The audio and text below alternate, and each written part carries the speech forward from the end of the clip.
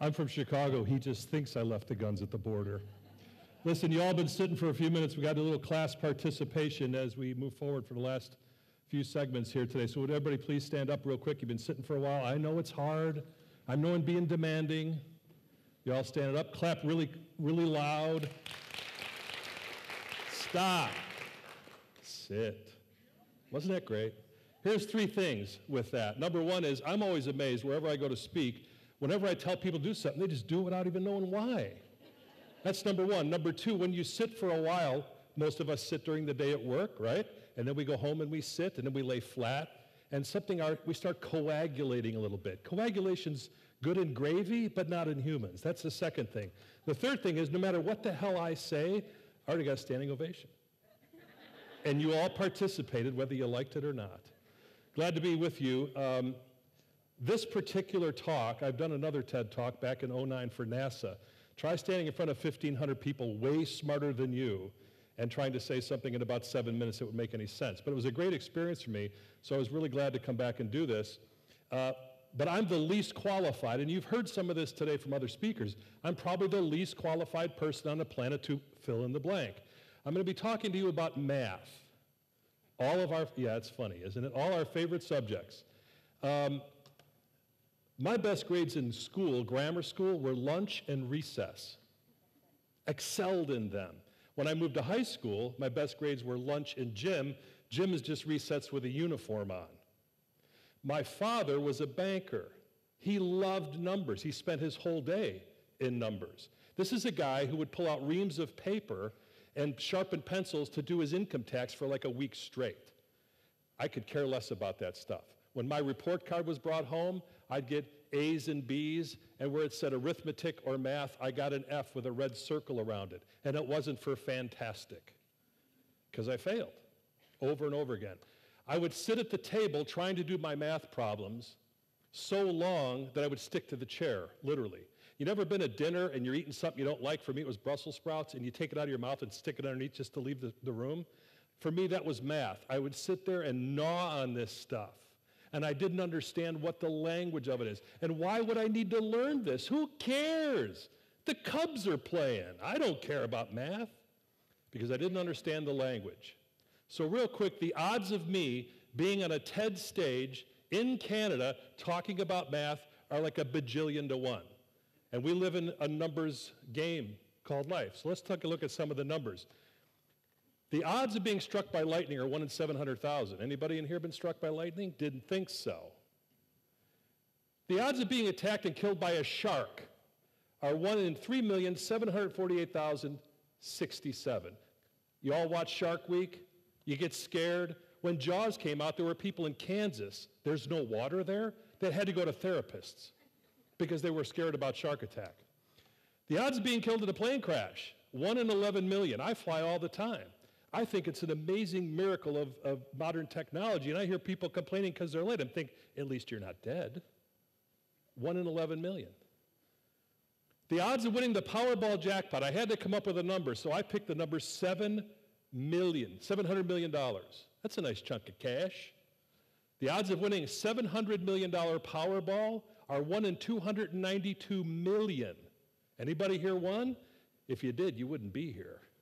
You'd be like running the place, right? 1 in 292 million. And people play all the time. Did you ever notice, too, the more money you could win, the more people play, which lowers your odds of winning? That's insane. But people do it anyway.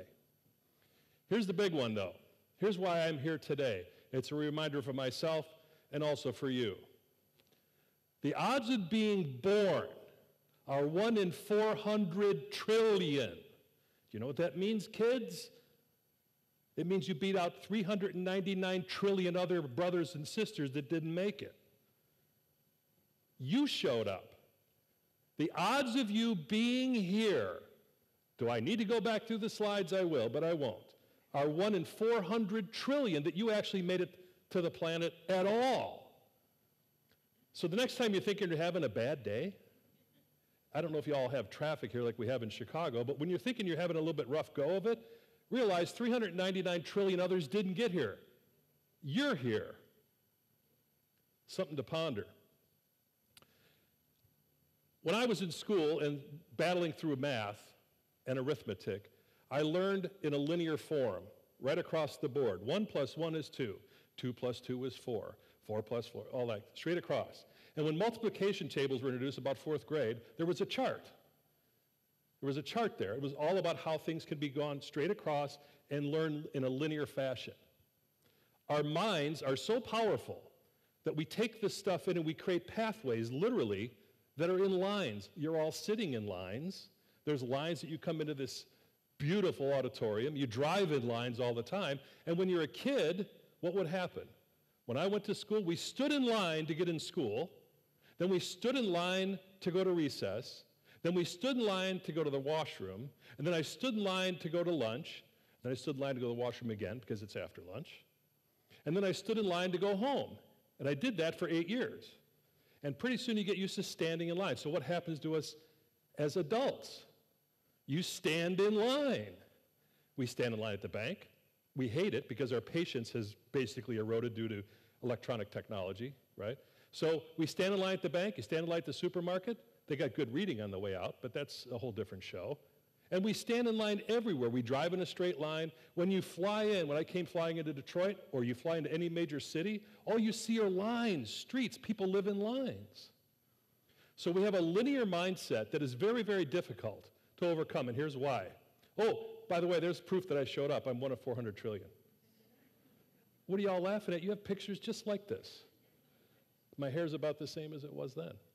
I arrived on the planet 12/29/58 at 8:10 in the morning. That's 1958, not 1858. And that is proof that I showed up. I have a birth certificate somewhere. All of you do too. We'll get to that in just a few minutes. So this linear math thing, here's how it works. The decimal multiplication table was taught as an integral part of elementary math around the world. You all know this. It's the foundation, really, for arithmetic operations with base 10 numbers. This is what our society is built on. A majority of experts and educators deemed it as necessary to memorize your times tables up to 9 times 9. Like, what happens after that? You fall off the planet? So let's see if you all know your multiplication. 9 times 9 is? And I'm in Canada. Amazing. If I was in Cameroon, they'd say that. Well, maybe in a different way. But everyone knows the answers because we were taught in a linear fashion. Are you with me? Do you understand this? The answer is yes. Let's try and really push the boundaries of our learning. Oh, past 9 times 9? Is how much? 6 people know out of 150. What's 12 times 12? Thank you very much. 144. How do you know this? You memorized it in a straight line. 12 times 12 is 140. Or you can have the little blocks. It's like a crossword puzzle. So here's the challenge. To our linear learning mind, life should look like this. It should add up. So if you go to straight direction and do all the right things and meet all the right people, go to the right school, make the right amount of money, it'll all turn out just fine. So do you see what we're doing here? We have a linear learning mindset that's been embedded, not bad or good. There's no class action lawsuit here. You don't get to sue anybody and blame them because of the way you learn. You were just taught this. But this is what we were taught. It should all add up because it always did. You all know the answer to 12 times 12, and you haven't been in class for how long? It's burned in. This is how life really is. This is actually a chart of my life right here. There's the start and the end. Rarely, if ever, adds up. And if I look at this chart, I can tell you 3 pivotal pieces on here that were not part of my linear learning. When I was 19 years old, I was working part-time in a drugstore. I got electrocuted. Shouldn't be here. Guy saved my life. When I was 27, I was in a car accident, hit by a drunk driver who had 5 DUIs and no one pulled him off the street. No pulse. Shouldn't be here. Still here. When I was 43, I donated a kidney to my daughter, and I had to sign a piece of paper the night before that said, you could die when we do the surgery. Sign here. I did. That's how it looks. This is probably your life. There's no straight line. So let's get to human math, which I figured out on my own. Somewhere my fourth grade teacher, Mrs. Baldry, is really impressed. The average life expectancy in Canada, total male and female, is 82.2 years. You're number 12 in the world. Give yourselves a round of applause. That's it? Like you're half dead? Give yourselves a round of applause. You're number 12 in the whole world. USA, total combined male and female, 79.3. We're 31st. So the next time you see us in America waving the big styrofoam fingers, we're number 1, that's crap. We're not. So here's human math, how it works. We have taught in a linear fashion everything adds up. Those 82.2 years means you get 29,930 days to be alive. That sucks. It's a way of reframing it. What we're doing when you look at numbers like this is you break apart that linear mindset. In Canada, your 82.2 years turns out to 29,930 days to be alive. In the USA, my math is I get 28,835 days to be alive. So I might live to be 79.3. Sounds way down the road. But you start adding up the days, 28,835 ain't a whole lot. Here's some things you have to take away from those numbers. You spend 25 years sleeping. Some people are doing it right now. 7 years lying in bed trying to fall asleep. 3 years of doing laundry. 4 years of talking on the phone at work. By the way, they cannot calculate yet how much time humans will spend on a cell phone because there's just no way to gauge that. 4 years talking on the phone at work, 3 years of sitting in traffic, 11 years watching television, 4.5 years eating. I'm all right with that.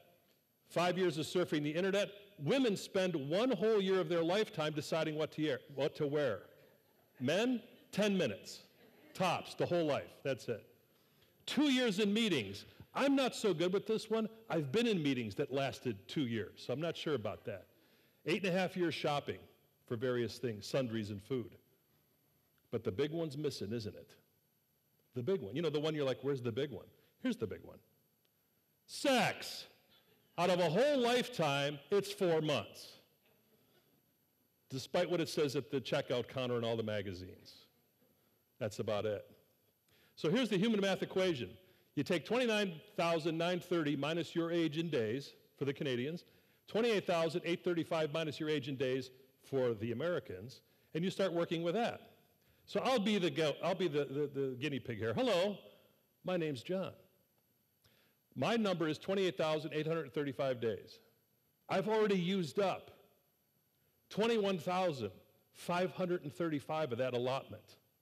My remaining balance on my human math, drum roll, come on. Drum roll, please. I got 7,300 days to go. It's either really depressing or very inspiring. I choose the latter. It is a spur for me. It is a spur for me. Go back to the linear mindset. 12 times 12 always turns out to be 144, no matter what. It's set in stone. This number, not set in stone.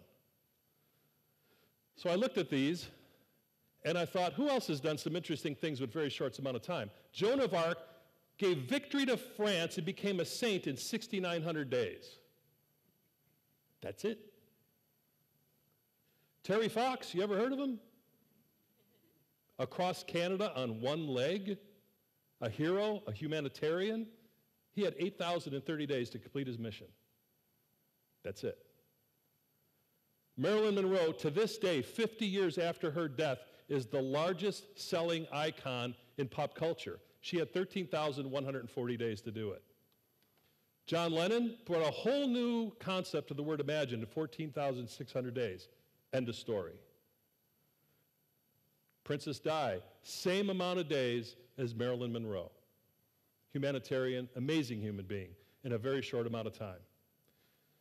This one I think is personal to me. This is my old buddy John Denver. We just celebrated 20 years since he's been gone just last week. He got 19,345 days. Here's what's interesting. He's been gone as long as I have days left, if I get to the average point. So, here's a couple things I've learned that you might want to take to heart. Don't major in minor things. You get to decide what is major and minor, but you know when you're working on the big stuff in your life and when you're not. And everybody needs downtime, but don't major in minor things because you don't have time to waste for that. How you die, because we're all going to die, sorry to break it to you, isn't nearly as important as how you live. It's not even close to it. Why you were born, why you showed up, 1 out of 400 trillion, is far more important as what's going to happen when you leave here. What you do in between is everything. It's everything.